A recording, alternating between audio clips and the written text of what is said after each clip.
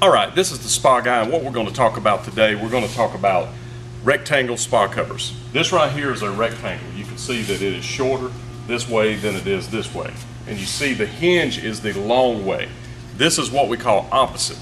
This one is a rectangle as well, but you can see that the hinge is the short way, meaning if I measure this right here, if I measure across, this is 60 inches long and the hinge is 60 inches long. If you measure this way, it is it's showing 83.5 inches on this particular tub. It's not quite that big, but it's showing that we actually would build 82, but the hinge is stretched on this. But the key to this is you've got to, if you've got a rectangle cover, you've got to know what your hinge length is for us to build the cover right.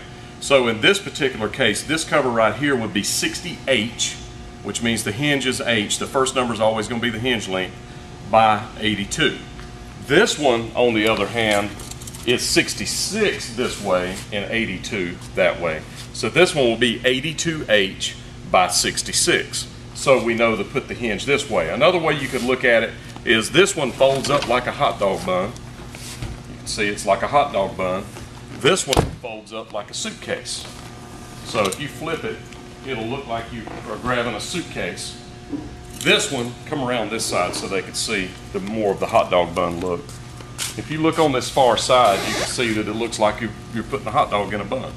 So standard is like a suitcase, opposite is like a hot dog bun. Let's go over here and look. This is a little larger tub that is still a rectangle. If it's square, it doesn't matter. The hinge length is the hinge length. But if it's a rectangle, this is a hot spring Sovereign. And if you look right here, this thing is 79.5 by 92. So the hinge is the 79.5 way. So this one will be 79.5H by 92, and we know to make the hinge this way. If you ordered 92H by 79.5, the hinge is going to go that way.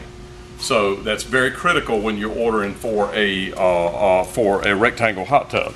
Let's go over here and look at this big rectangle.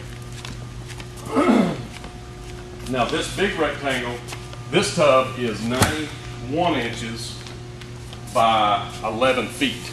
So it wouldn't be practical to make the hinge go that way. We couldn't make the foam work that way. But this is still a rectangle. You still have to know your measurements. So you can see that this is built in 4 pieces. The other thing that you've got to do is you've got to do your corner measurements. Now you can do your corner measurements a couple of different ways. Because this is such a large radius, I'm going to show you with this. This has got a 15-inch radius, so I'm going to use this. So if you bump that up, you can see that the radius starts at 15 and it ends right around here at 15. So we call that a 15-inch radius. If you told us that it had a 6-inch radius, then the cover would stick out here. If you told us it had a 24-inch radius, the cover would be in here. The smaller the number, the more cover, the bigger the number, the less cover. So let's look at this one right here. And you can do this same thing with the tape measure. You don't have to have a T-square. But this right here, I would call a 6-inch radius. You see it breaks right there at the 6, and it's actually a hair smaller. You could get by with a 5 on this one, so you could do this with that. So I would call this probably actually a 5-inch radius. But if you flip this cover up, and let's look at the actual tub, it's really more like a 4-inch radius. You can see the 4 there, and this is actually not accurate when you look at this side here. So let's look at this. It's kind of an odd T-square. So if you look at that, it breaks. It starts at the 4 and breaks at the 4. So I would call that actually a 4-inch radius right there. So check us out today. We're Nashville Spa Covers. I'm the spa guy, American Spa Parts, the spa guy, hot tub professor, and Nashville Spa Covers. Come see us.